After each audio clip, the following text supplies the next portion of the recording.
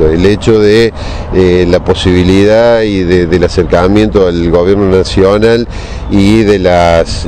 posibilidades que también nos dan del acercamiento a aquellos ministros que están encargados de sectores como Ferrocarril, ver de la posibilidad, como se planteó en algún momento, de poder desarrollar espacios de estacionamiento en espacios de Ferrocarril, y eso también lo vamos a comenzar a trabajar a partir de marzo con aquellas autoridades que estén designadas en estos organismos que nos permitan a nosotros llegar a una negociación que sea factible y que sea beneficiosa para la comunidad, como de hecho se hicieron en lugares como Villa María, donde se trabajaron lugares de estacionamiento en estos espacios.